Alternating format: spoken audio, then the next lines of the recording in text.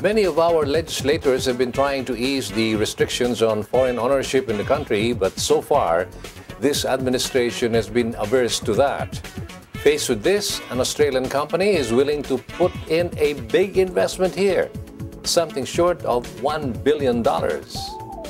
In the Philippines, foreign investors who wish to come into the country can only acquire up to 40% interest in any new or existing company, with a balance of 60% to be owned by a Filipino company.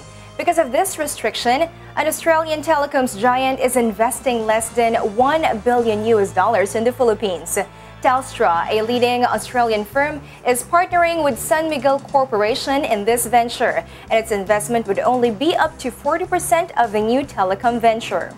Andrew Penn, chief executive of Telstra, said that the company is investing in the Philippines because of the country's lousy telecom service.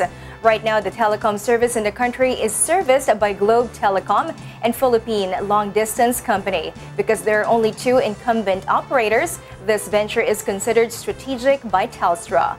According to the company executive, Telstra added that earnings before interest, taxes, depreciation, and amortization in the Philippines are relatively strong. Telstra likewise expressed a strong confidence in San Miguel Corporation. Although no concrete deal has been reached on this venture, both companies have confirmed that talks have been ongoing since early this year.